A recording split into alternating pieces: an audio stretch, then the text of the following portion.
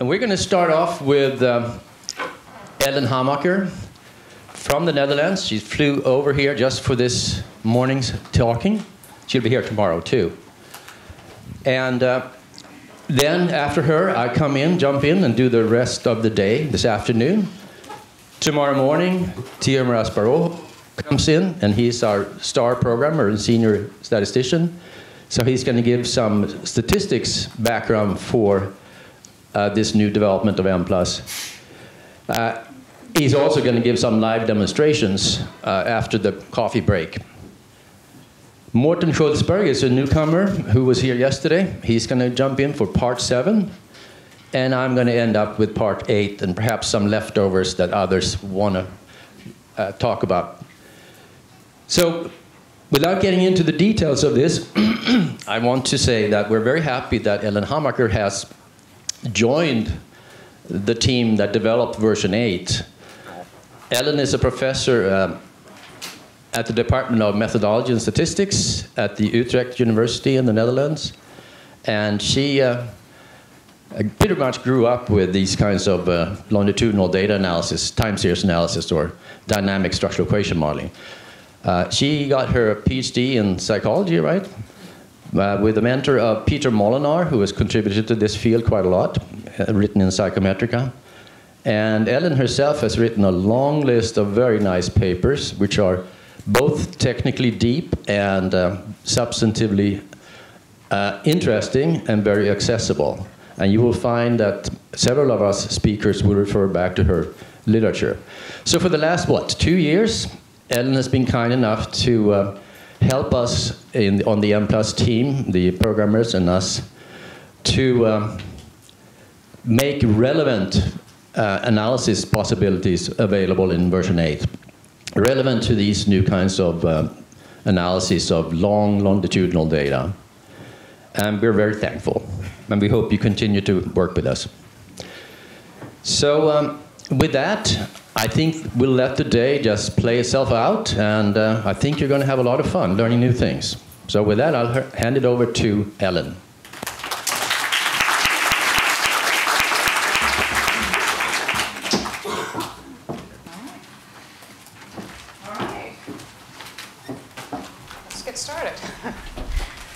So thank you for all being here. It's very exciting for me to have so many people interested in this kind of work, because when I started out doing this kind of work, there were many conferences that I spoke. There were like 10 people in the audience, and that included the other speakers of the session. So, you know, and some supporters. So, so before diving really into the dynamic structural equation modeling, I want to set the stage. So first explain a little bit more about what is intensive longitudinal data and what is dynamic modeling. So I know some of you will be very familiar with this and some of you will be less familiar with this. So that's why I want to make sure we're all on the same page. And I think what's really helpful here is to look at Catel's data box. So Raymond Catel came up with this idea in the 50s or 60s. And he suggested that we can sample data from different dimensions. So you have the dimension of persons, you have the dimension of variables, but you also have the dimension of occasions. So at the time, a lot of people were doing only cross-sectional research, which means you look at only one occasion and you sample people and one or multiple variables. So that's a cross-section. It's a slice like that from this data box. And people were doing factor analysis on these and then saying things about personality. And he was interested in whether the factor structure that you get from this cross-section is actually the same as the factor structure you get when you look at a slice like this. A slice like this is you just select one person from the person dimension. You have multiple variables and then multiple occasions. And multiple occasions here is not 3 or 4, but it's intense. It's like 50 or 100. And they were doing this and then doing a factor analysis on this kind of data and looking at whether the factor structure was similar to what you would get from cross-sectional research. And it doesn't have to be. You can show that the two are statistically independent. One way to refer to this kind of data, where you have this many time points, is time series data. So that's a term that's also used a lot. So it's for a single subject, or n equals 1, and a large T. Now this kind of research, so it was initiated by Cattell, but other people have been working on this as well. So one version of the analysis that has been used in psychology is what's now referred to as Cattell's P technique. So it's the factor analysis of the data of a single person. Peter Molenaar, my supervisor, he developed dynamic factor analysis. So then you look at lagged relationships. And lagged relationships are relationships between variables at different time points. So it can be the same variable or different variables. So that will be an important term over the next couple of days, lagged relationships. Others have contributed to this as well, people like Jack McArdle and Michael Brown, for instance. So dynamic factor analysis. Another interesting idea that was suggested is the measurement burst design. It's an idea that John Nesselrode proposed, where you have this intensive measurement collection. So it's the measurement burst. And then you repeat it later. So you measure people maybe 100 times, a person, and then half a year later you do the same thing, and then you can see whether the structure changed or not. So this allows you to look at two things, like within person variability, but also within person change.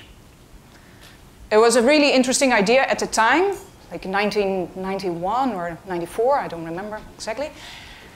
But it was more of science fiction. It's just a thought experiment. But now it's happening. So. And of course, you have intervention research like AB designs, where they give people medication and a placebo, and they switch back and forth. This is quite a different kind of design than in comparison to the other ones, although you can have many repeated measurements there as well. So I wanted to mention this. And it will be interesting to see in the near future to what extent we can also extend these new data gathering techniques with experimental manipulation within a person. So to actually be able to study causality. I will say a bit more about this later on. Now the critique that this kind of research, which has also been referred to as idiographic, so as opposed to nomothetic, which is the cross-sectional thing or the big sample kind of research. So idiographic research, or n equals 1 research, the critique that it has gotten is that, well, these within-person fluctuations over time are just noise. It's just measurement error. Well, if that was the case, we wouldn't be able to find any structure in it. We wouldn't find a factor structure. All the measurement errors would be just measurement error, would be uncorrelated. But we see structure both within occasions and across occasions. So that means that there's something going on. Another issue, or another point of critique, is that it would not be generalizable to the population. And this is a good point, of course, but it's a two-way street. If you cannot generalize from the individual to the population, you can also not generalize from the population to the individual. So it's something to really worry about if that's what you believe, and I actually believe it's true, that there is this problem of generalization between these levels. It's actually a reason to study both parts, rather than to say, well, we don't want to study this. And another point of critique was, well, no one has this kind of data. And when I was doing my PhD, this was really true. It was very hard to get any data. So at some point, I even used cow data, like milk of cows and the amount of hormones in it. And I'm not interested in cows. I love cheese, being from the Netherlands. But so it was really, I felt like, I'm doing all this interesting stuff, having all these solutions for problems that don't exist, really, in psychology. But that has changed, because we have all this new technology. So we have the smartphones, smartwatches, activity trackers, smart glasses. This thing over here that I heard about last year, it's something you wear around your ankle, and it measures the amount of alcohol in your body. So instead of having to rely on self-report, so that's helpful. There's also smart jackets that that are being used that measure heart rate and respiratory rate and that kind of stuff. So there's a lot of things happening here, and it allows for a lot of new kinds of data. And this is the data that we refer to as intensive longitudinal data. So the different forms, typical different forms of this are, first of all, well, we have daily diary data. So it's self-report at the end of the day. And this was something that people were using, that Cattell was also using. But it meant at the time you had to give a big pile of papers with a questionnaire. And then you had to sort of rely on the person filling it out each evening, you know. And then they sometimes would give stamped envelopes so that people would send it back to you. I actually started in clinical psychology before I made the switch to methods and statistics. And I had to call people every evening to ask questions about ADHD behavior in their children. It was like, it was not for me, yeah. Just give me a formula, you know. But so that was daily diary data. It's once a day, basically typically asking about the entire day. Like, how was your day? How were you feeling? Or like, how many drinks did you have? Or whatever. Experience sampling method is a little different. This is actually typically multiple times a day at random time points. So we use smartphones for this, or they had also Palm Pilots, you know, before. They were like wacky old things. So they prompt at random times during the day, and then ask people questions about where they are, how they're feeling, what they're doing, whatever the focus of the research. And it's about that moment. It's like, how are you feeling right now? Or like, what are you doing right now? Or just before the beep went off. A slightly different kind of data is ecological momentary assessments, although the terms are often used in exchange. It's more healthcare-related self-report, whereas this is more subjective experience. Another term is ambulatory assessments. Originally, this was more physiological measurements, so heart rate or activity trackers, but some are using this term in a more general way, like the umbrella term for all kinds of intensive longitudinal data. There's also event-based measures, so you ask people to answer questions when something specific happens. So when they had a panic attack or when they started to smoke a cigarette. You ask like, what were you doing, who were you with, and so on. And of course, there's also observational measurements. So you can have video recordings and score each frame or each 5 seconds and get intensive longitudinal data based on this. So that would be based on expert raters. If you want to know more about the methodology, you don't have to talk to me. You can look, there's a wonderful seminar by Tamlin Connor and Joshua Smith on YouTube. So here's the link for that one.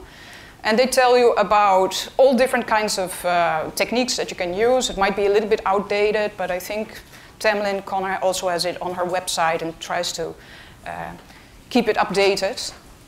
But she says, you know, you can do a study like this for only $800, up to like $2,000, depending on what kind of system you're using and where the data is stored. There's a very nice website also from the Society for Ambulatory Assessment. And they also have conferences every year or every 2 years. And they also keep track of the publications in this area. So they have a big library of references for that. There is an interesting website by a company called Live Data. So they actually create software for this kind of research. But they also have a lot of information and like infographics about this kind of research. And there's also a group called Quantified Self. Are there any people here familiar with Quantified Self? Or are they? Oh, yeah. There's a few of them. So, and you do this yourself also? You quantify yourself? No? You got bored? Yeah, I got sick of taking my own survey. Oh, okay, yeah. This might be a bit of a problem, yeah. But, yeah, so it's a group of people like globally, and they get together at certain places, and they also had a conference last summer in Amsterdam. So it's an interesting group of people that measure themselves and then talk about it, I guess. I don't know what they do exactly. Yeah. So it would be interesting to see what you can do with DSEM, with your data. You still have the data, I assume. Yeah, good. All right. So some characteristics of this kind of data. So you can have one person or multiple persons, but you will have one or more measurements per day. So one measurement if you have daily diary data, multiple measurements for the other ones. Typically then, you have multiple days, and sometimes also multiple waves. So that's Nesselrode's measurement burst design, where you have an intensive period, and then you wait a while, and then you do it again. So some of the advantages that have been discussed in the literature, when you think of the self-report measures, there's no recall bias. So instead of asking people, like, how have you been in the last 2 weeks or the last 6 months, you ask them, how are you right now? So they don't have to recall this. They can just tell you. So that's a big advantage over other forms of self-report. Also, the ecological validity is said to be very high. So when you have people do something in the lab, you don't know how this translates to how they behave in real life. You hope there is some connection there, but it's not necessarily guaranteed. So that's a nice feature of this kind of data. You just measure people as they are going about their daily life. So you really measure them in their normal habitat. Another thing is that if you're interested in physiological measurements, you can span a much larger time span. So when you do it in the lab, you can have people there for half an hour or 2 hours, maybe one night, in sleep research, but that's it. But if you can make them wear an activity tracker or even a smart jacket, you can measure them for days or weeks or maybe even months. So that's a nice thing too. You can actually tap into a different kind of process than what you are looking at in the lab, a process that takes place at a different time scale. Another nice thing is that you can look at symptoms and behavior and monitor them.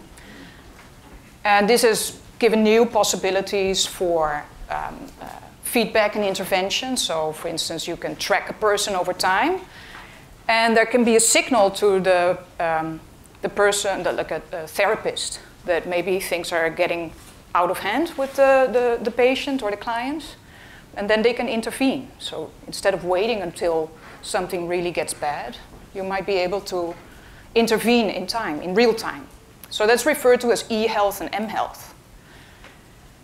And then the thing that I'm personally really excited about is that it provides a window into the dynamics of a process. When you think about what is a process, it's something that varies over time.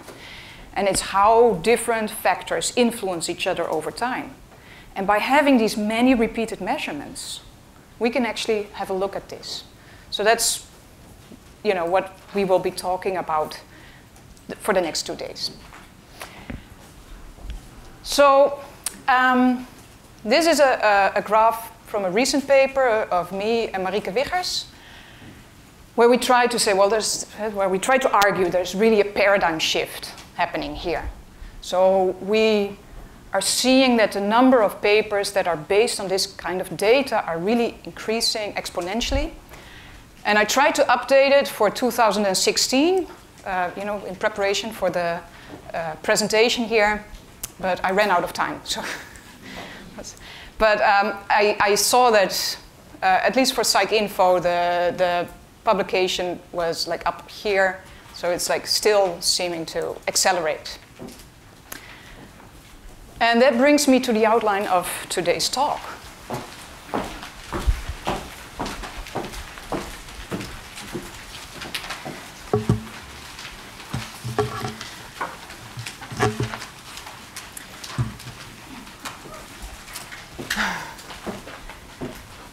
So before we can go into the dynamic structural equation modeling, we need 2 ingredients. We need to know a little bit about what time series analysis is, and then the multi-level extension of this. So I have a few slides on this to get you prepared.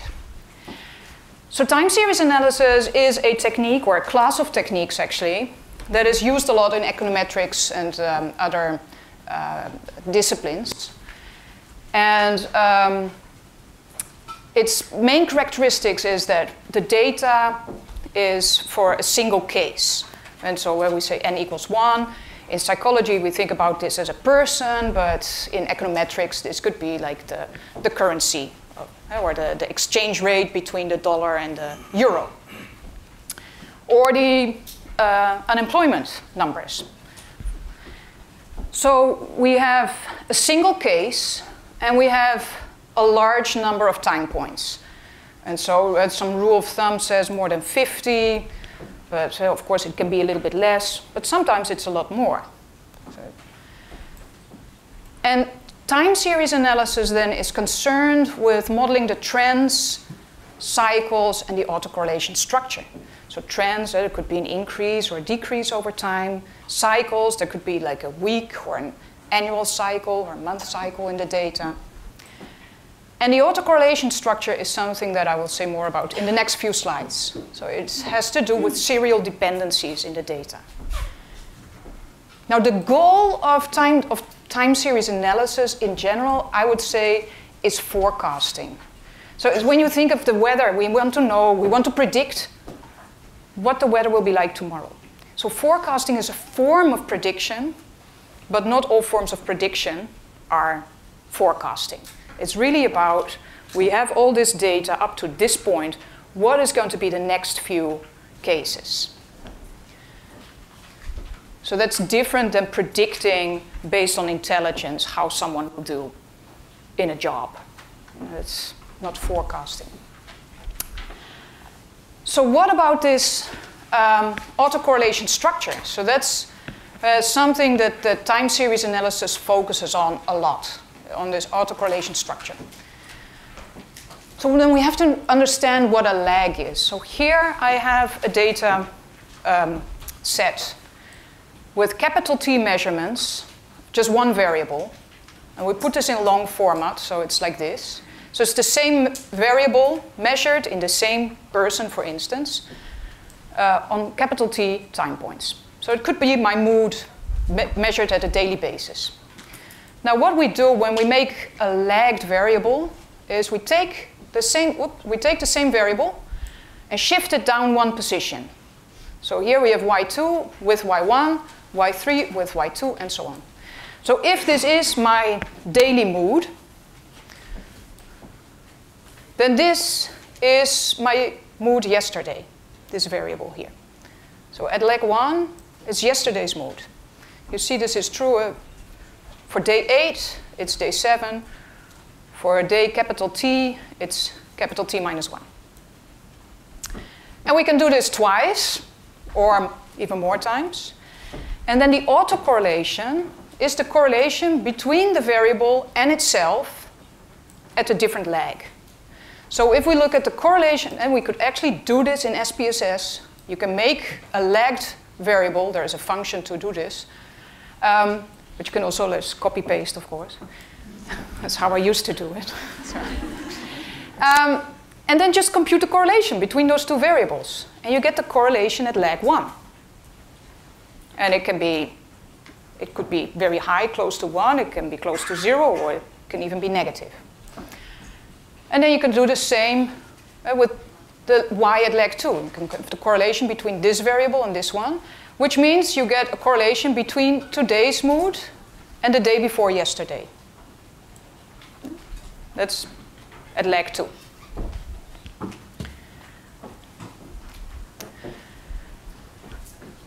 Now here is an example of different kinds of processes. So here we have the first one is a white noise process measured at 1,000 occasions.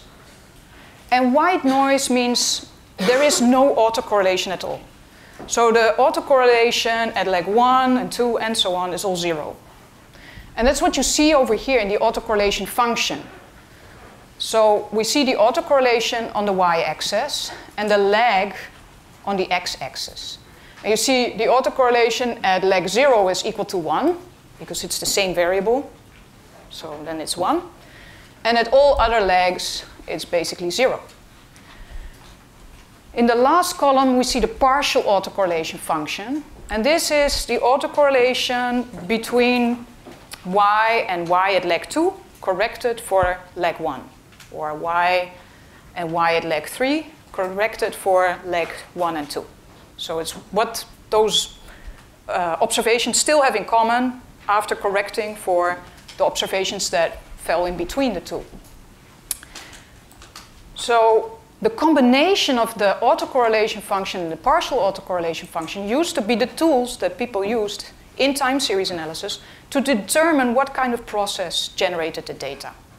And this really was a skill that you had to learn, or I would say a craft almost. So they would look at those plots and then decide, oh, that must be white noise, or they looked at those and then decided that must be an AR1 process, or a moving average, or whatever process. So this one is an AR1. And you see when you compare the sequence, you might be able to see that this one is more random than this one. There is a little bit more structure in this one. So when it goes up, it tends to stay up for a while, and when it goes down, it tends to stay down for a while. And that's what you see also when you look at the autocorrelations here. You see that after leg 0, there is still autocorrelation. So at leg 1, there is an autocorrelation of, I don't know, like 0.7 or something. Yeah? And then it decays exponentially, which is a pattern of an AR1. Here we have an AR2. So in this model, when we predict mood, we can use yesterday's mood, but also the day before yesterday. That's still helping to predict today's mood. So that's an AR2. And we see there is a different pattern than this one. If we look at the autocorrelations, we see that there is this sort of cycle going on. So it goes down, and then it becomes negative, and then it comes back up. So this is a possibility with AR2 processes, although there might also be AR2 processes that don't behave like this. So, and then there's a lot of other processes possible. So like there is libraries filled with literature on time series analysis. So this was really just covering the very, very basics of this. So now we move on to multi-level time series analysis. So what do we do if we have more than one person? So for a long time, during my PhD, I just focused on single subject data.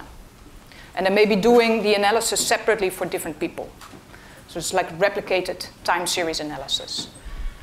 But another way to approach data from multiple individuals is by extending the time series model to a multi-level model.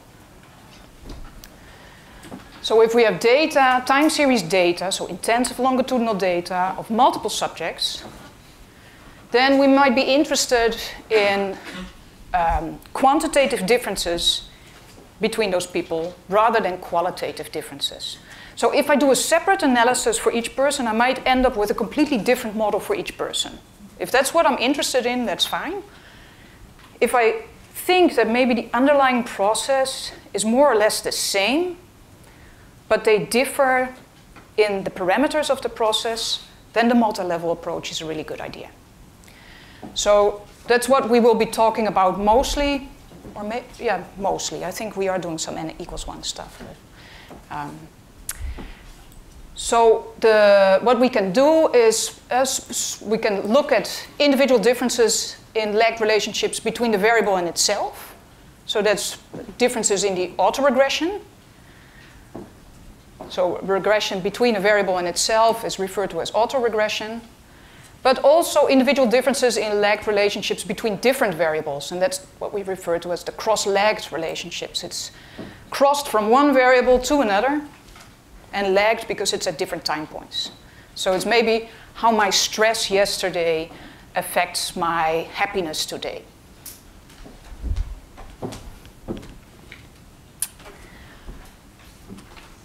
Now you can build a multi-level model for this, and then you could refer to this as multi-level time series analysis. Or you could say, well, it's actually dynamic multi-level modeling. It's just depending on what perspective you take, or what point of departure. And I use the term dynamic multi-level modeling a lot because, well, the word dynamic is good, you know. So, and also that, you know, at least in psychology, people are more familiar with multi-level modeling than with time series analysis. So that seemed like a good way to enter it. And other people might come up with different names. So that's. So people have been doing this for a while. So how are they doing it before Mplus existed? One way they have been doing it was by using standard multi-level regression software. And how do you do this? Well, you set your data up in long format. And this is also what we need when we are going to do it with Mplus. So it's actually helpful to look at this. And here we have one variable, ID. So that's the person variable. So we have multiple observations for person 1, then for person 2, and person capital N. Yeah. And then we have some variable called y subscript I t. So I stands for person, and t stands for measurement occasion, or time point.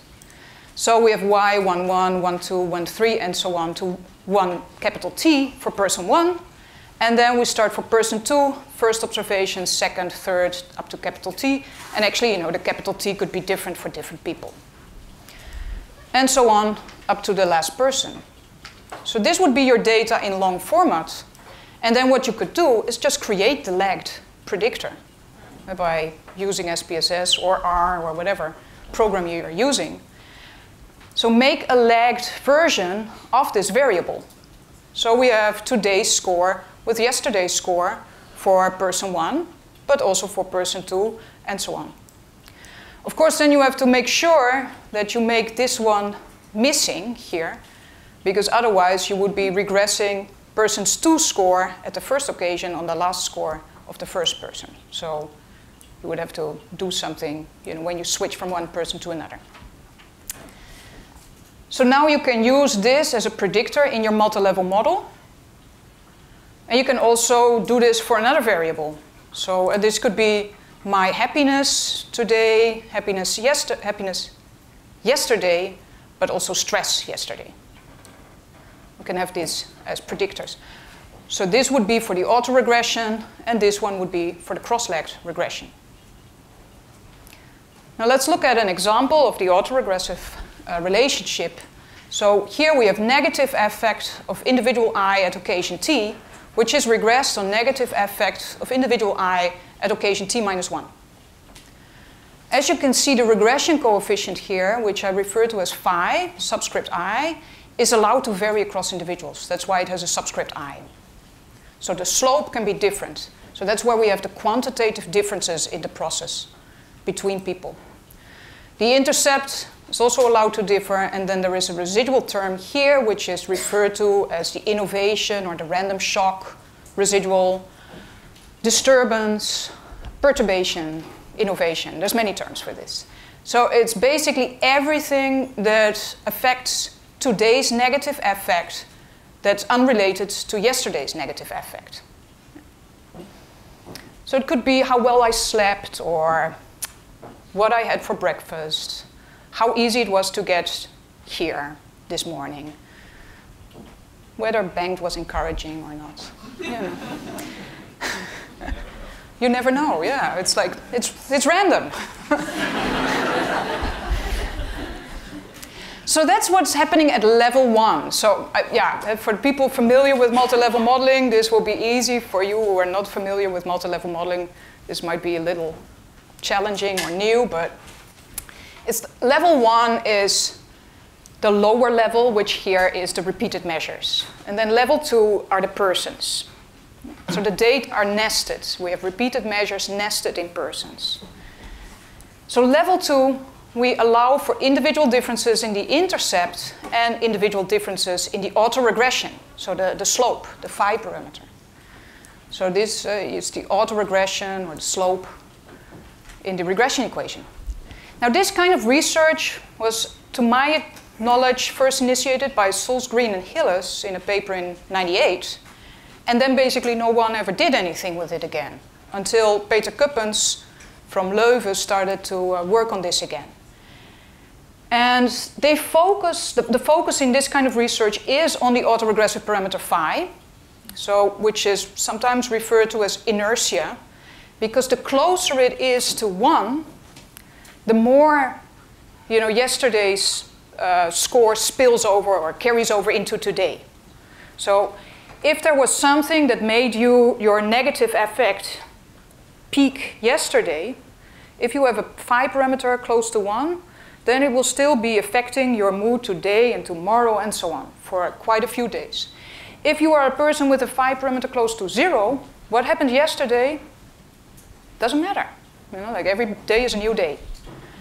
So that's the idea of this term inertia. So it's about how quickly do you return to your baseline after being perturbed, or how much carryover is there from one occasion to the next. You can also think of this as regulatory weakness. The idea is if we get stuck in a certain state, that's not a healthy kind of behavior. So that's why what the term regulatory weakness comes from. So if it's close to 0, that would be better than having one that's close to 1. The work by Peter Hopkins and others has shown that it's positively, this autoregressive parameter, so the phi parameter, is positively related to current depression. So people who are depressed tend to have a higher autoregressive parameter. Also neuroticism, again positive. So people who are higher on neuroticism tend to have a higher autoregressive parameter. And also being female. So it's like the big 3. And then they also have studies where it's been shown that it's predictive of later depression, even after controlling for current depression. So it's like later depression 2 or 2.5 years later. So it's an interesting finding because this seems to suggest that the way you regulate your moment-to-moment affect is actually something, if we know about the dynamics of this, this helps us to predict whether you are at risk of becoming depressed later on. So this immediately feels like going to causal conclusions, which of course we have to be careful with. But it's an interesting finding. If we focus on the cross-legs part, that's when we have multiple variables, and we look at the way that one variable predicts another one at another occasion. And one area in which this has been done is in what is referred to as dynamic networks. And they are basically based on a multi-level vector autoregressive 1 model. Or you could think of it as a multi-level extension of a cross-leg panel model. You have multiple variables that predict themselves and each other over time. And that's what we see here. We have y1 to yk, so different variables. Certain like symptoms that are associated with depression. And they are predicted from themselves. So here we see the autoregression for variable 1, but also all the other variables at the previous occasion. And then we have y2, which is also predicted from y1, but also all the other lagged variables, up to k. We call it vector because it's multivariate, so that's what the V stands for. Autoregressive because you regress on the vector itself. Order 1 because it's only leg 1 that we are looking at. It's only current score compared to the previous score, but not the one before that. That would be leg 2. Now this idea of having this as a multi-level model was discussed in a paper by Laura Brinkman in 2013. And is now further being popularized by the software of Sascha Epskamp, for instance. The focus is really on the cross-leg parameters. So, and they talk about the variables as nodes, because they have this link with network analysis. So then you talk about it as nodes, and the strength between the connections of the nodes. And the idea is that psychopathology should not be, so that's in this area specifically, psychopathology should not be thought of as a latent variable causing all these symptoms, but instead we should think about psychopathology as symptoms that trigger each other. So for instance, if you think of depression, you don't sleep very well, therefore you cannot concentrate very well, therefore you make mistakes, therefore you get a lot of negative feedback from your boss, it stresses you out, you don't sleep well, and so on. So it's like these symptoms that trigger each other, rather than there is this one latent variable causing everything. So that's the case they're making. And part of what they do is using time series data or intensive longitudinal data, using those dynamic networks. So the idea then is that if you have stronger connections, so if those cross-legged parameters are larger, then if one symptom gets triggered, it spreads more easily to the other symptoms. Whereas if all the cross-legged parameters would be close to 0, then you might not sleep very well, but it's not going to make any changes in all the other symptoms. So psychopathology would be having stronger connections between the symptoms. All right, a fundamental problem. If we look at cross-sectional data, for instance, the relationship between the number of words that a person types and the percentage of typos, we might find this negative relationship. So we just have like 100 people and we let them type for 5 minutes. And then we see how many words did they type per minute and what's the percentage of typos they made. We might find this relationship. Now we would not try to generalize this to the individual level. We wouldn't say, okay, this means if I just type faster, I'm going to make fewer mistakes. Because we know at the within-person level, there's probably a positive relationship. So within person, we have this relationship. If I type faster, I'm going to make more mistakes. If I type slower, I'm going to make fewer mistakes. And in this case, this relationship is exactly the same for all the individuals. There's no individual differences in this relationship. So how did we get this negative relationship in the cross-sectional data? Well, the people differ with respect to their means. So they're stable between-person differences here. And here we see them as the blue dots. And so at the between-person level, there's actually a strong negative relationship. And what is this reflecting? Well, maybe it's reflecting something like experience. So here we have a person with very little experience, with a lot of experience, I should say. So the person can type a lot and make very few mistakes. And over here we have a person that types very slow and makes a lot of mistakes. So when we think of cross-sectional data, what is happening is we have a picture like this, and from each of these ellipses, we just take 1 point. But that's cross-sectional data. We cannot tell to what extent this point represents the person's mean, and to what extent it represents a temporary deviation from the mean. So if we have cross-sectional data, we cannot separate the within-person relationship from the between-person relationship. We get something that's a blend of the two, and there's no way to tell. Of course, in this scenario, we might have a third variable, which is experience, and then we would be able to tell the difference. But in general, the point is that there might be many causes or factors related to this between-person relationship that we don't know. But if we have multi-level data or intensive longitudinal data, so we have repeated measures of the same people, of multiple people, then we can actually separate those two parts and find out what the within-person relationship is and the between-person relationship. So this is just showing the same thing in a different way. So cross-sectionally, we might have a correlation of -0.4, but this might be because within and between, it's also -0.4, but it could also be that within there is -0.8, whereas between there is 0.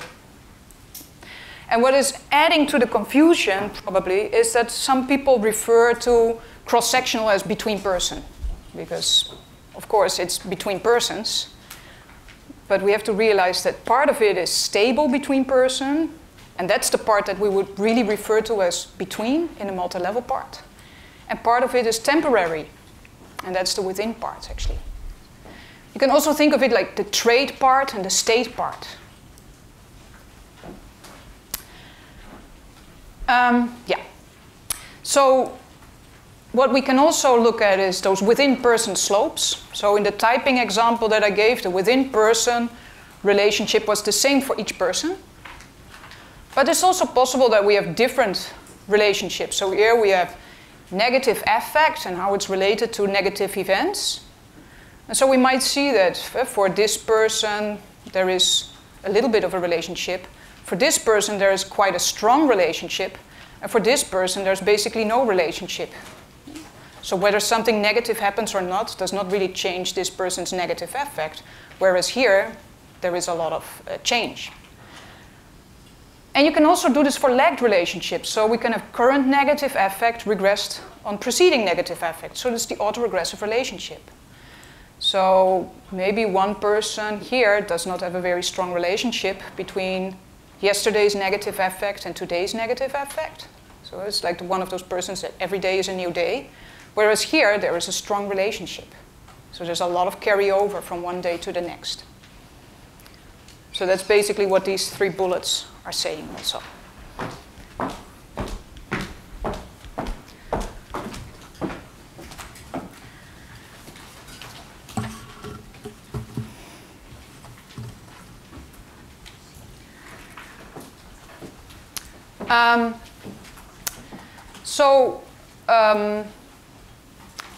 One thing that, especially people who are familiar with the multi-level literature, will be thinking about is also about centering the predictor. So if we want to separate within and between in the right way, it's known from the multi-level literature that it's important to center the within-person predictor per person. So you have to subtract the mean of the individual from the predictor. And together with Raoul Grassmann, I published a paper in which we looked at how this works out when we are looking at a lagged predictor. So it's the same variable, so the autoregressive model. And we did a simulation study in which we compared not centering the lagged predictor, so just leaving it as it is. So that would be, based on our knowledge from the multi-level literature, that would be wrong. It should lead to bias because it will mix the within and the between-person relationship. And then we used the sample mean, but also a mean estimated from an empty model. So we just started with an empty model, estimate the person's mean based on this, and then use that for centering the lagged predictor, and then run the multi-level AR model. And because we were doing a simulation, we also had the true mean. So then we thought, well, we can also use the true mean for sampling because, we're in control here. So let's see what happens. And this is what happens. So here the phi parameter, so the autoregressive parameter, had a mean of 0.3. And there was some randomness to that as well. So it had a normal distribution. We varied the number of people from 20 to 100, and also the time points, number of time points per person from 20 to 100. And here we see the bias. And we see if you don't use any centering, which should be mixing the within and the between-person relationship. And note, the between-person relationship is 1, because it's the same variable. Yeah? So the between-person regression is 1. But you see there's hardly any bias. Then if we used the sample mean, so that's what people would typically do, and that's what people have been doing, you see that there is bias, negative bias.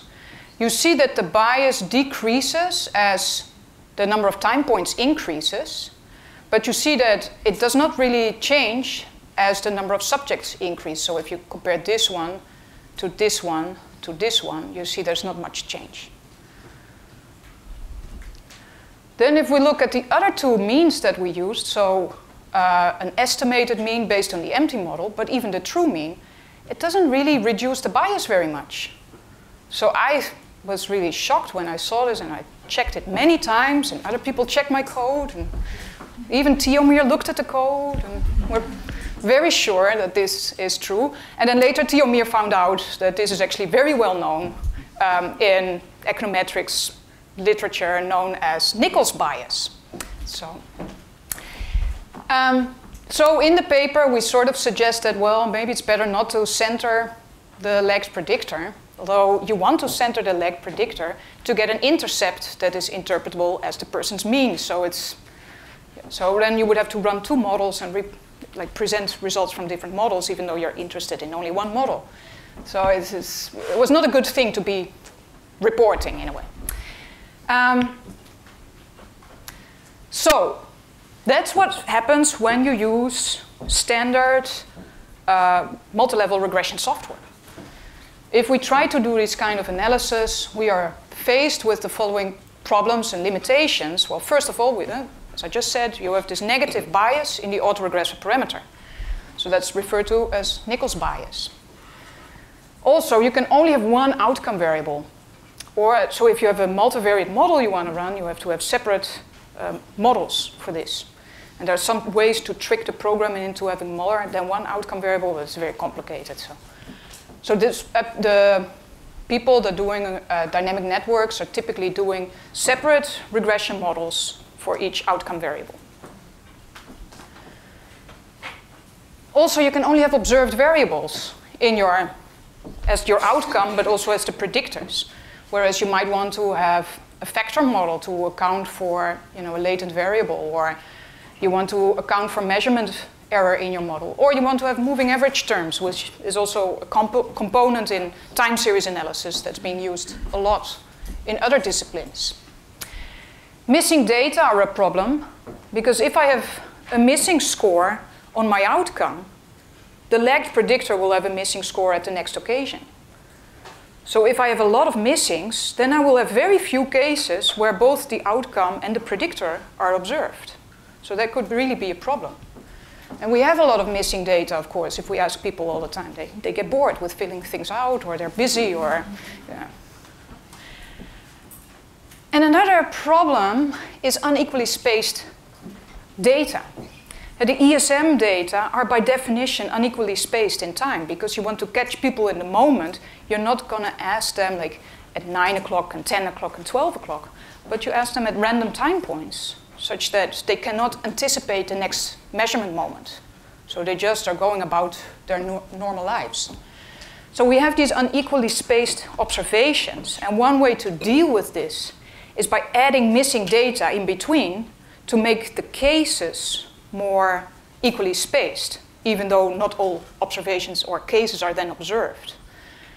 But that wouldn't work if you try to use this approach, because if you lag the predictor, then you get this problem. If there's too much missingness, there's nothing left. The good news is that dynamic structural equation modeling in Mplus tackles all these problems and more. So that's something to be really excited about. It's certainly something that I'm super excited about.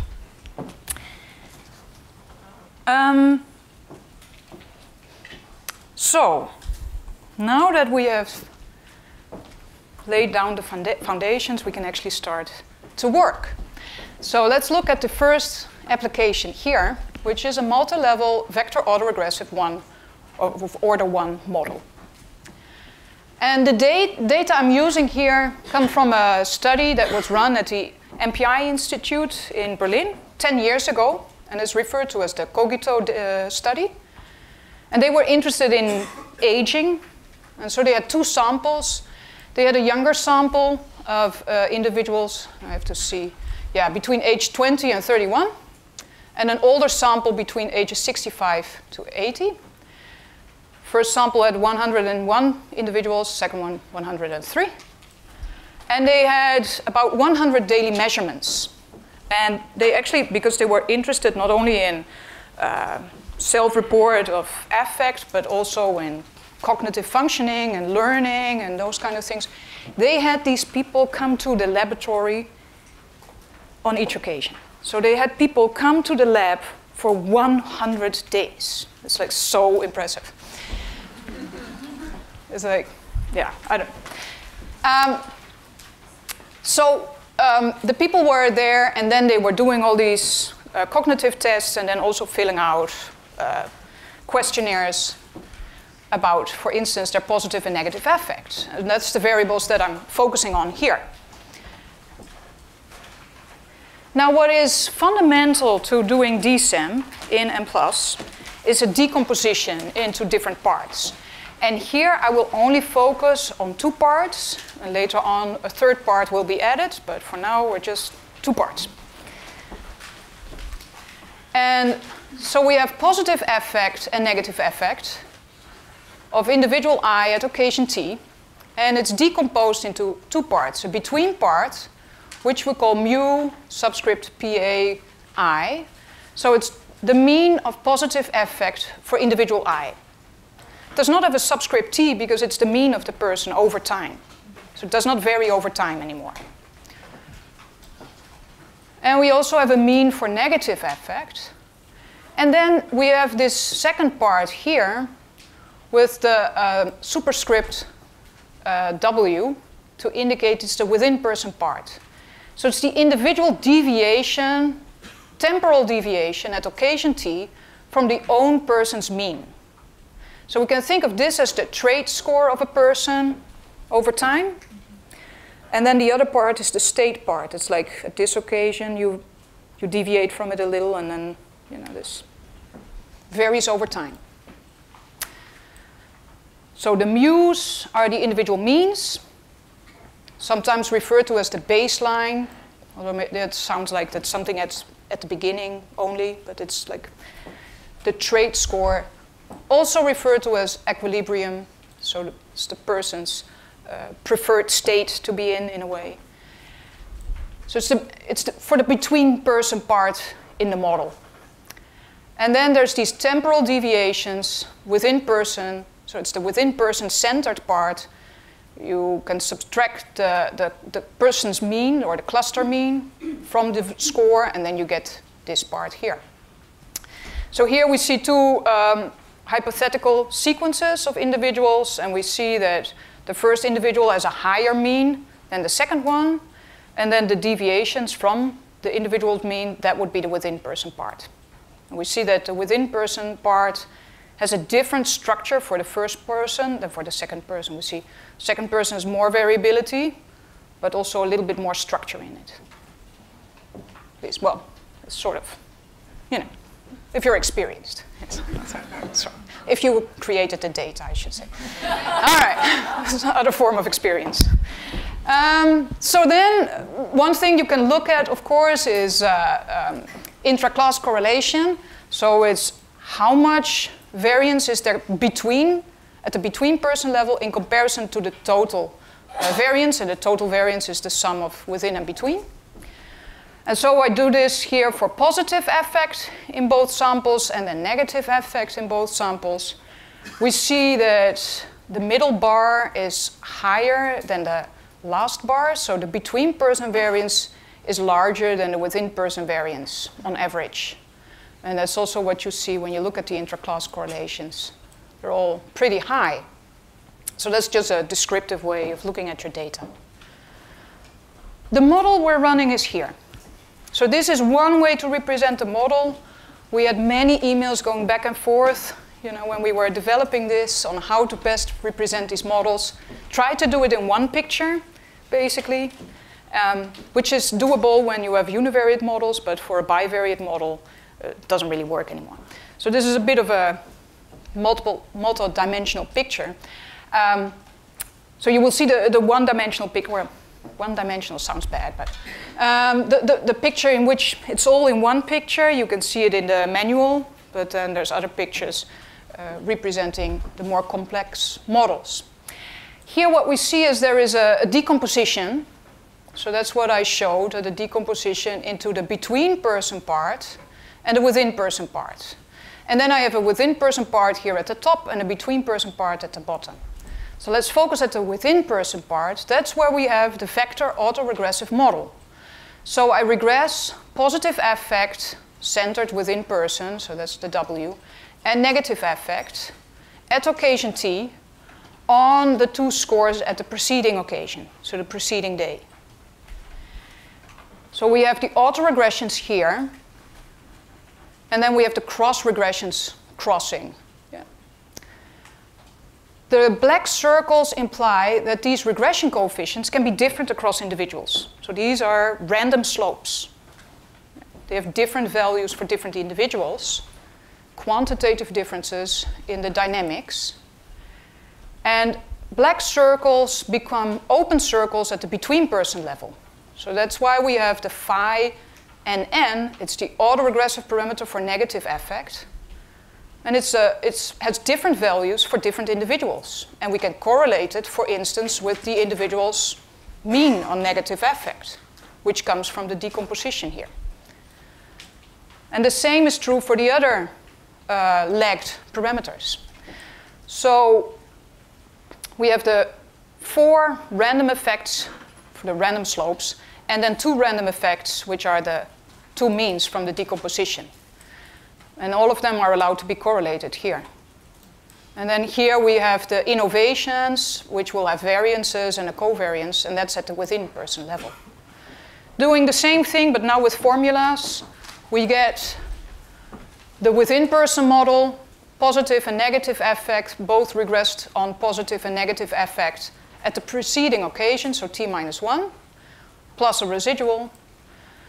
The phi pp and phi nn are the autoregressive parameters, inertia or carryover or regulatory weakness.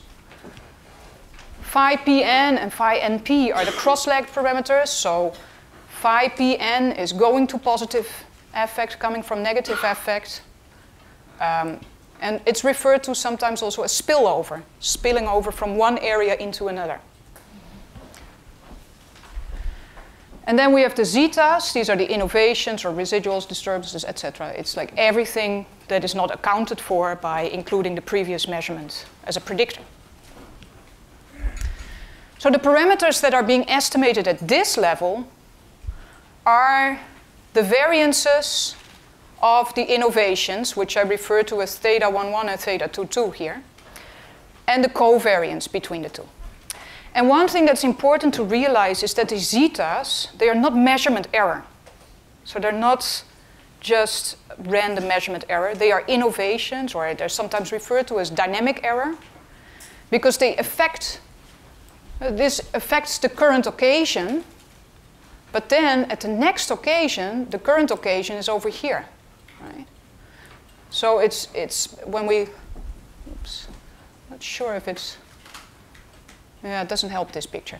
So it's like you have this process, it's affecting a certain occasion, and then it's, this occasion is then the predictor of the next occasion, so the residual is also ending up there. So that's why it's referred to as dynamic error, whereas measurement error would only affect a single occasion and not subsequent occasions. So it's not measurement error, it's everything that affects the process we're studying, and that is carried forward.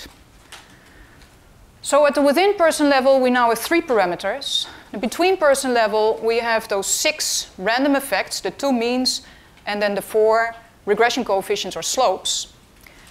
We have their means, so these would be referred to as the fixed effects, denoted here with gammas, and then individual deviations from these. So that's these 6 terms here, for which we are going to have a covariance matrix. So this means here we have 6 fixed effects, that's the gammas. Then we have 6 variances, it's the diagonal of the covariance matrix of those U's. And then 15 covariances, plus the 3 parameters at the within-person level. And if I did it right, I think this is 30 parameters in total. I'm really bad at this, but yeah. Yes, because we have 6 plus 6 plus 3 plus 15. So we started out with 2 variables. Now we have 16 parameters. Now that might give you an awkward feeling, like, should we be doing some sort of data reduction, right? Neelam Ram pointed out to me that another way of looking at this is saying, well, I started with a data box or a data matrix of dimensions 100 days, 100 people, 2 variables. And now I've reduced this to 30 parameters. You know, that sounds much better. Yeah? And it's important to realize that the cases are not independent here. It's not, I mean, the individuals are independent. So in that dimension, we have independent observations. But within a person, the observations are not independent. So there is more information there. And that's what we're trying to account for with those lagged parameters and with separating within and between. So how do we do it in Mplus? Well, we have the data in long format. So similar to what I showed before, but we don't have to create the lagged predictors ourselves. That's something that Mplus is going to do for us. So we just need the data in long format. So here, I would have a variable that's the ID, so the person. I should have a variable that indicates what measurement occasion it is. And then I have the two variables, positive affect and negative affect. And that's it. So just need a data set with those 4 variables. So each record is a case, or sorry, is a time point within a person. And so we have multiple records per person. And this is how we do it. So here I have the variable command. There's more variables, as you can see in the data set. But over here, I'm indicating I'm just going to use daily positive affect and daily negative affect, those 2 variables. There is a cluster variable ID, so that's to specify the different individuals. I indicate there's a missing value code, -999. Then I use this command here, lagged. And I tell Mplus, I want to have lagged versions of those 2 variables, and please lag them by just 1. Right? So that's what the 1 here stands for. So it's going to be yesterday's positive affect and yesterday's negative affect. And then I have the t interval variable. So that's the session date, as you can see. So this is, the people came to the lab to do this. They didn't come on weekends. And sometimes they didn't come because they were ill or busy or on a vacation. So not all the observations are just 1 day apart. So we want to account for this when we do the analysis, because we know that lagged relationships depend on the interval between the observations. If I have observations that are closer together, the autoregression will be higher than when the observations are further apart. And for cross-lagged relationships, it actually might play out differently. Like the effect might be stronger at larger legs than at shorter legs for some interval and then decreases again. So we want to take the interval into account.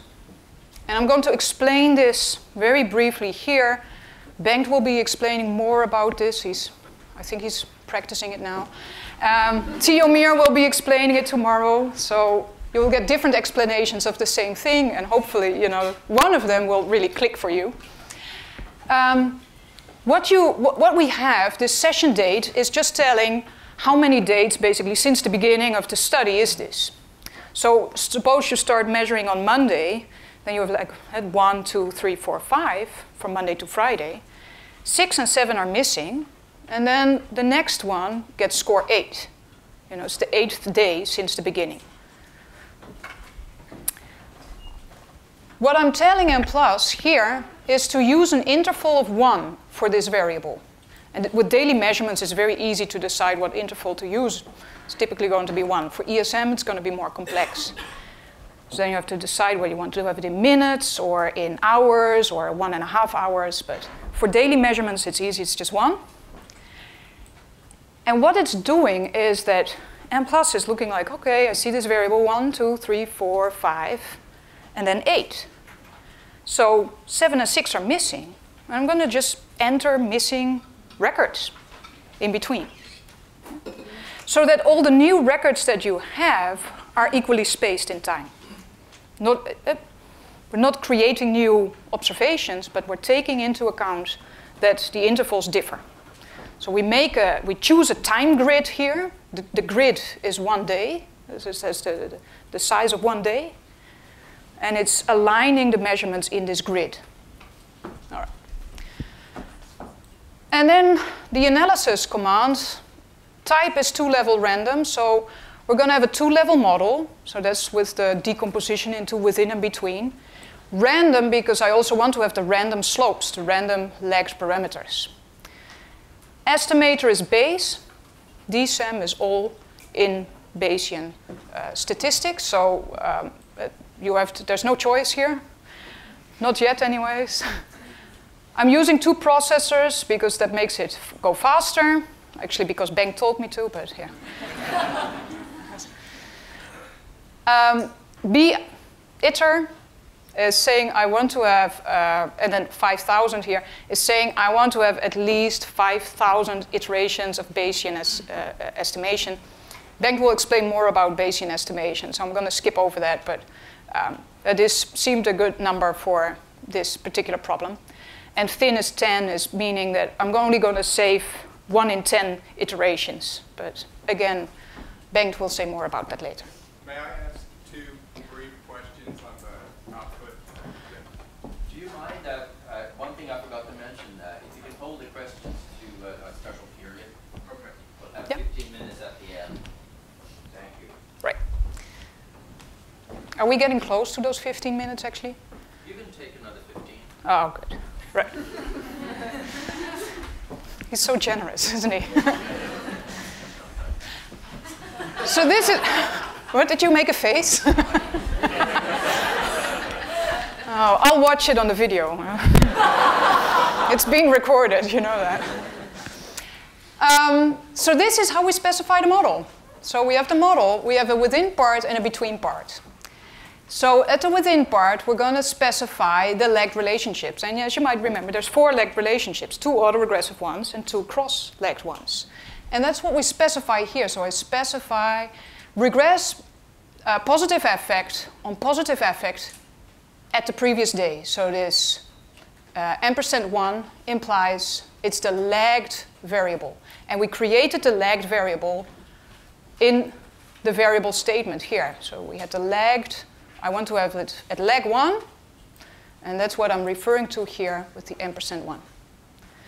So a daily positive affect on daily positive affect yesterday, daily positive affect on daily negative affect yesterday, and then the same thing for negative affect. So we have the autoregression here, and then the 2 cross regressions in the middle. So I call it P underscore PP. So that's the phi parameter for positive affect to positive affect. And this one is the phi parameter for positive affect coming from negative affect. So positive regressed on negative, negative regressed on positive, and negative on negative. You can give them other names if you like. You know, you can call them John, Pete, and so on, or whatever. Or S1 and S2 and S3. That's, I think, what Bengt prefers. So these are names that we give to those random slopes, those black dots in the picture. So these become variables then at the between person level. So that's what we see here. Between person level, I have those variables. And of course, the 2 means, they come from the decomposition. That's part of the DSEM approach when we do multi-level or 2-level. It will always be there. So here I'm just saying I want everything to be correlated with everything. That's what I'm saying here. The output, I asked for the TEC1 output. I'm a big fan of the TEC1 output. Asked for TEC8 because Bengt told me to. And I asked for standardized results, as I will explain later why I'm doing this. There's also some plot options. I will say more about this later on. And this is what the results look like. So what we see over here is the results for the within-person part. As you might recall, at the within-person level, we only estimate the 2 innovation variances and the covariance between the 2. I refer to them as theta11, theta22, and theta21 in the slides. So here we have the covariance between the innovations. So it's not between the variables, but only the residual parts of those variables. And then the residual variances. I don't think this is very interesting. Yeah. Then we go to the between person part, and I skipped the first part of this, so that's why we have the ... here. I will come back to this later. So that's with all the with statements, all the covariances. But what I'm focusing on here first is the means and the variances. So as you might recall, so we have 6 latent variables or random effects at level 2 that are all allowed to be correlated. They all have a mean. That's what I was referring to as the gammas, fixed effects. And that's actually what we see over here. These are the gammas, or the fixed effects. And we can see that all of them are different from 0. So we can see, for the means, maybe that's not such a big surprise, but we can see that all the lagged effects, on average, have a mean that differs from 0. So both the autoregressive ones and the cross-lagged regressions. And we also see the variances. So these are the random effects, and all of them are also getting an asterisk to indicate that they differ from 0. What are we seeing here? Actually, we see the point estimate in the first column. So that's your parameter estimate. The posterior standard deviation, which is, I don't know if I can say this, but sort of like the Bayesian equivalent of a standard error. That's like very slippery slope where I'm at here. There's a one-tailed p-value that I don't really look at. There is this 95% credible interval, because we're doing Bayesian analysis. Not confidence interval, credible interval. So it has a lower bound and an upper bound, and you can use that to see whether 0 is inside of it. And if 0 is inside of it, then you would say, well, there's not really evidence that this parameter deviates from 0. If 0 is not inside of it, then there's evidence that this parameter deviates from 0. For a variance, when you are doing Bayesian analysis, the credible intervals will never contain 0, because a variance cannot become negative. So don't get too excited here, you know, that, oh, like, all my variance, like, everything is random. Well, that's, yeah. Okay, so we have these fixed effects here. And of course, one of the things that we might be interested in is looking at the cross-legged parameters and comparing their relative size. So especially so with negative affect and positive affect, we might be less excited about this, but when you are looking at males, like husbands and wives, you might be interested in like who is the driving force here? Like, you know, who's leading, who is lagging? So we are interested in comparing these parameters, the cross-leg parameters, as we are also when we just do cross-leg panel research.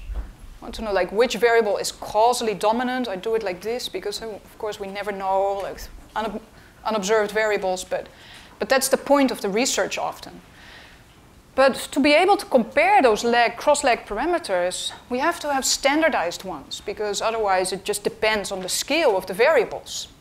And even when the variables are measured on the same scale, like the same Likert scale or whatever, it doesn't mean that the amount of variance is the same. And that's the thing that we should be looking at when we want to compare the relative strength of relationships. And here, one other thing that you can think about is that if we have two people that have a parameter going from negative affect to positive affect of 0.3, but one person has a lot more variance in negative affect than the other one, it's not explaining the same amount of information or predicting the same amount of variance in the outcome variable. So that's another thing that we have to take into account. Standardization in multi-level models is a tricky issue. And that's why most programs do not include standardized results for multi-level models. Together with my former student, Noemi Schuurman, we published a paper discussing 4 ways of standardizing in multi-level models. So you can use the total variance, which is referred to as grand standardization. You can use the between-person variance, so that's the variance of the variables from the decomposition, just the between-person part. So the variance in the mu's, so that's between standardization. You can use the average within-person variance and use that to standardize parameters, or the within-person variance per person. And in the paper, we argue that it's most meaningful to use the last version, So to standardize per person, and then take the average of the standardized parameters. As this is what parallels what you would do if you just had a time series analysis, where you just have one case, you don't have any between person variance. You just have the variance of this one person. And that's the variance that you use for standardizing your parameters. So that's what we argue in the paper. And I was happy to be able to convince Theomir to implement this in Mplus. And it's now available for all multi-level models. So that's quite an achievement, I think. So then the standardized fixed effect is actually the average standardized within person effect. Ugh, terrible sentence. What you get when you ask for STDYX is this kind of output. So it says within level standardized estimates averaged over clusters. So clusters are the persons here. So it's standardized per person, and then the average of this is taken. And you see that we get the autoregressive parameter here for positive affect. We get the cross one from negative to positive and from positive to negative. And then we can compare those two to see whether one of them is much larger than the other. And here we see it's not really that much of a difference. And they are very small anyways. So, but this is what we get. We also get this correlation here. So it's the correlation between the, I assume it's between the innovations and not between the variables. So you can always ask Theomir, you know, because he programmed it, so he knows. You also get the R square, so the within level R square averaged across all the clusters. So now you can see how much variance within a person is explained by the lagged relationships on average. But of course, this might be very different across individuals. So the part that I skipped before in the between person output is with the with statements, so the covariances. So as you might remember, I allowed all the 6 random effects to be correlated with each other. So now, and then you get a 6x6 covariance matrix for this. Covariances are not so interesting, so it's better to look at the correlations. Again, you can get them by using the standardized results.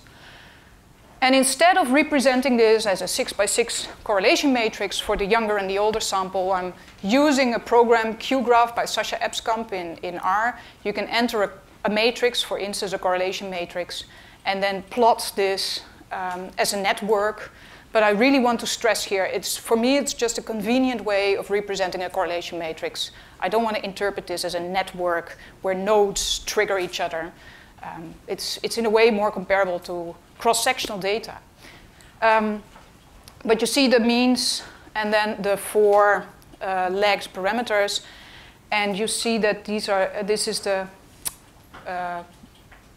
network for the younger sample and for the older sample. You see that the relationships are quite different for the two.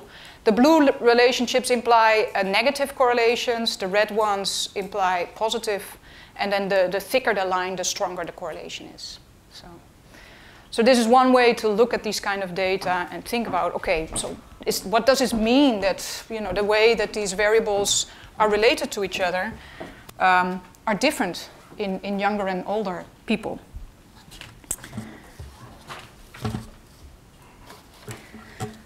I guess this would be a good place to have a break. So Bengt will hand you a microphone, which is helpful also for the recordings that we're making. So if you have a question, please raise your hand. And yeah. So let me say, so we'll have this 15-minute question and answer session at the end of each part, like we said. And we want to remind people that this workshop is being videotaped, so please behave.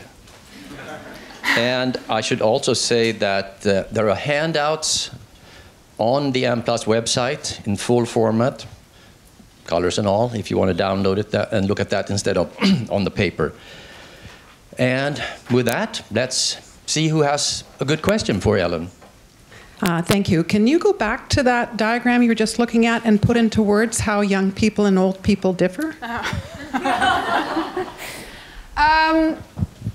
So, well, what seems to be the case to me, but you know, I'm new to this as well. Okay. So, but what seems to be the case is that in the older people, we see that the mean of positive affect, the autoregressive parameter for positive affect, and the effect from negative to positive affect are all related to each other. So there's like a positive affect system here and a negative affect system.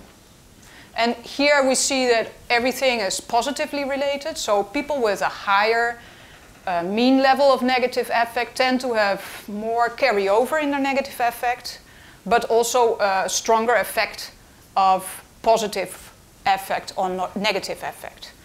And here we see instead that there are some negative relationships. So people with a higher mean on positive affect tend to have less carryover or autoregressive effect for their positive affect. And yeah, for the younger sample, you see that there's different correlations that show up. And to what extent this is really something that would replicate or not, that is still a completely open question. Yeah. Hi, on slide 17, you have equations for level 1 model, yes. So on the right side of the equation, the third terms, the blocks of third terms, there are subscripts k that's appearing for two things. So can you explain the equation a little? And subscript k? So k is referring to which variable it is. Right. So we have variable 1 to k, and they are regressed. So each variable is regressed on variable 1, on variable 2, 3, and 4, etc. That's what the dots stand for. And then on variable k at the previous occasion. That's why all the predictors here have t minus 1. Yeah, and then so phi 1, phi 2, phi k, and then there's another k repeated. The third. Do you think this one? Do you mean this one? Yeah, there's a kk. So this is kk because it's the autoregressive parameter. So going from k, coming from k, going to k. Okay. So this one is. Am I saying that? Yeah, it's. Oh, I might have switched these. Oh no, yeah, sorry. This one is coming from k going to 1. So it's coming from k going to 1. Yeah. Okay. And this one is coming from k going to k. So that's why it has kk and then I to indicate it can differ across individuals. Yeah? Yeah, personally I prefer like matrix notation here, but Bengt wouldn't let me, so. Could we go to your output slide 30, or excuse me, the model commands? Yeah. So 2 questions here. On the line with lagged, the 1 indicates a 1 interval lag. Yes, so this means it's just lag it by 1 position. Right. If you wanted to look at, say, 1 and 2 levels, how do you extend that? I think it's just 2, isn't it? Yeah, so then you automatically get 1 and 2. Okay, thank you. The other question is with the T interval, and you had mentioned how you did not collect data on the weekend, and you'd go from 5 to 8. I didn't collect any data, but... in your thought experiment there. Yes, yeah. You could get the same results if you just created a row of missing data. Yes. If you would do this yourself, right, then you would actually not need this statement here. Yeah. Okay. That's exactly, the idea. Very good. Yeah. Thank you. All right. Yeah, I was going to follow up on the same line. So if you had a data column with the session date, Mplus is able to surmise from the date the interval? Or? No. So it has to. It's not a date variable. So it's session date, but it's actually the day. It's just day, a day variable. Yeah. Okay. So that definitely, and especially with ESM data, which I'm talking about later, where you have typically a variable that's day, and then a variable with time within the day. You would want to get these together somehow to represent, for instance, hours since the beginning of the study. And it's something, that's the most challenging part, I think, but I figured out how to do it in SPSS, so that was like big hooray moment. But that's, that would be something that you have to do outside of Mplus. Yeah. This is kind of a general question, a more conceptual question, in that when we're dealing with string data or data over time like this, there's an issue of whether sampling in the morning or the evening or the weekend has kind of unique variance attributed to it. And I'm wondering, have you tried using this framework for doing some sort of generalizability studies to be able to systematically guide us about when to sample occasions? Yeah, so this could be, you could have another variable. So it would be a time-varying predictor, for instance, that indicates whether it's in the morning or in the afternoon or the evening or the day of the week. You could have dummy variables for this. And you could add them as predictors at level 1 to account for their effects to see if they have an effect. That would be one way. Of course, another one would be to look at cycles. That's definitely something that I want to do, but haven't. Just to be one more level, you'd have to randomly assign those facets to people so you don't have any kind of selection bias in there. But it seems like a great framework for that. Yeah.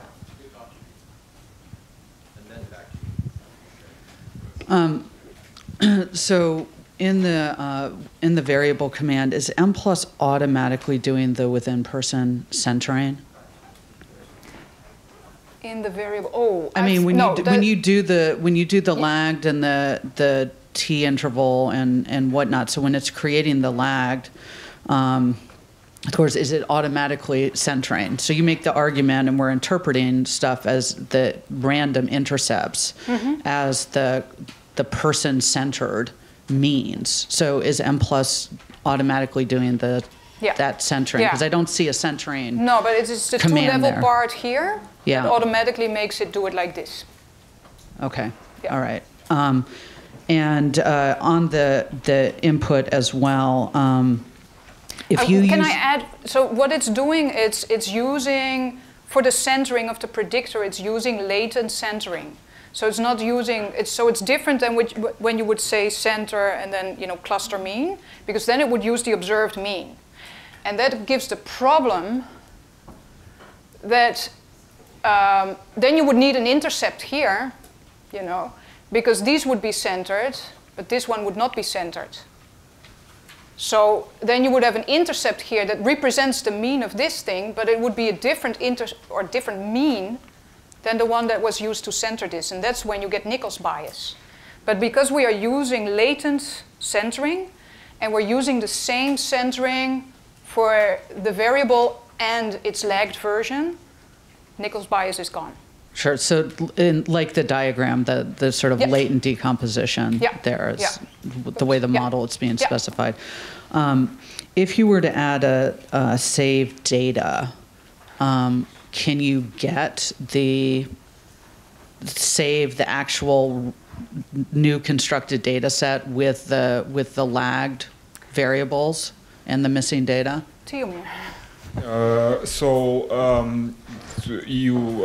To actually get the centered version, all you need is the random intercept, the between portion of the variable, right? Yeah, but the lag structure, so the multiple columns with YT, T minus 1. So the observed. So save data will give you the observed lag structure. If you want the centered, you have to subtract the between portion of the variable, which is a random effect that you have to request the save factor scores, and then those between portions will be imputed, and you can subtract that estimate. Sure. Okay. Thanks. Let's move this forward because there was some other question on the same slide. Or are you fine? Okay. Okay. Maybe on this side then. That seems fair. Thanks. I have two questions. The first is, what do I do if I want to do that in a 3-level model? For instance, if I have a day effect in the middle, or if I have situations nested in individuals, nested in classrooms. But maybe we can postpone that because the other one is more specific. If I think about time series networks, I would usually have only two variables, one for positive effect and one for negative, and then there's an arrow going from positive to negative, one from negative to positive, and then the two autocorrelations. That would be the network for the dynamic part, so for the within-person part. That's definitely one network that you can represent. Another network is for the between-person part, and as I said, I wouldn't interpret it as representing something about dynamics. It's just a way to represent a correlation matrix. I just wondered, how do I get those autocorrelations and basically, regression coefficients for that two-node network that I have in mind from that output? So so you have I would say use the standardized parameters, lags parameters here. Put them in a matrix and feed them to QGraph, and then make sure that you indicate that this is a VAR model. Yeah, and that's how to do it. Yeah, and the other question, so I know that Tiomir will talk a little bit tomorrow about a model in which the question is ESM data, should you think of this as two-level data, so time points within individuals, or is it beeps within days individuals, so a three-level model. So he has some solution for this in Mplus, but it's about treating the days actually in wide formats rather than long formats. So far the model is limited to two-level. So extending it to classrooms is not possible yet. We have a question over here. Again, just a clarification on the centering part. So if you go to input code in 31, slide number 31, so in the between statement, I understand day PA and day NA are the latent mean, right? Yes. Now, if I go to the within statement, day PA on day PA ampersand 1, so the day PA ampersand 1 is Mplus automatically doing a mean cluster centering there, or it's the raw score of day PA at lag -1? No, it really is. So for the between part, when we say day PA, it's the latent mean. It's this thing, so that's this thing. Yeah. For the within part, when we say day PA, it's this thing here. On day PA ampersand 1, that's this thing. So it is but it's already the centered one. Yeah. So but it's centered. This is the ampersand 1. Okay, it centers for that. Yeah. It uses the same mean to center this variable as this one, because it's the same variable for one person. Okay. Okay, thank you. Okay, so in the slides 35, PN parameter with a estimate 0.03 and PN NP parameter of estimate 0.03. Why do you think that parameter shows the positive estimate? Because I'm sorry, I don't understand. the correlation between the positive effect and negative effect this one actually showed negative, but the parameter of PPN and PNP shows positive parameter. Why do you think it's happening? So that's well spotted. So this is the correlation between the innovations. So that's within the same day. So within the same day, the part that we cannot predict about positive effect is negatively related to the part we cannot predict for negative effect. Yeah. So that makes sense, I think. These are a little awkward, I agree. So what we see is that the cross-lagged relationships are positive. Going from positive effect to negative effect the next day is a positive relationship. Meaning, if you were higher on positive effect yesterday, you are likely to have a higher score on negative effect today. But also the reverse. If you were lower on positive effect yesterday, you are tended to have lower negative effect. So it could be a sort of a regulation mechanism, I mean, we've seen, I don't know what to expect here. I mean, I guess if I was completely, just had to guess, I would expect negative relationships. But it turns out to be positive ones. And we see this sometimes also for dyadic data, where we look at husbands and wives. And you see relationships from, for instance, the husband like from the wife to the husband. Like if the wife feels bad, the husband tends to feel better the next day. You know, it's like I don't know. I mean, we have to see if this replicates, and you know, or like what are the alternative explanations for this. But I think the point is we don't know very much about these dynamics, and also they might depend on the interval between the observations.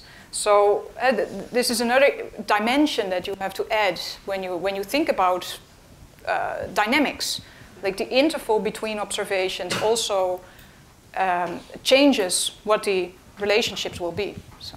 Okay, one final question before the coffee break. I think it's yours.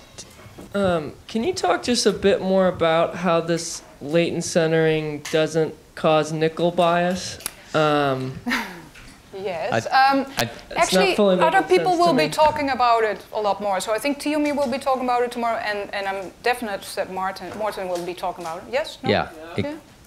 Tiomir will have a good technical session on that topic tomorrow, so we could save it for that. One thing is the way it really solves this. That Hold on, Tiomir. The way it really solves the problem. First of all, we didn't actually pay. That was not important. When we were working on this, we just do maximum likelihood and we do our thing. Right, to just make sure it estimates correctly. After that, when we started looking at what people have been doing in the past, we realized, oh, well, we solved this problem without knowing we solved it, because people, have been struggling with it for a while. But the way it actually works in the estimation is that it actually accounts for the fact that the predictor has uncertainty in it, because what other people have been doing is, by trying to center it, they always actually make the predictor be fixed, an observed thing. Where in Mplus, it actually allows for this to be some uncertainty in the predictor, because it's an observed quantity minus the centering, which is latent. So there is some kind of an uncertainty in the predictor that absorbs part of the, it properly accounts for, if you look from one period to another, you want to have this possibility of uncertainty in the predictor.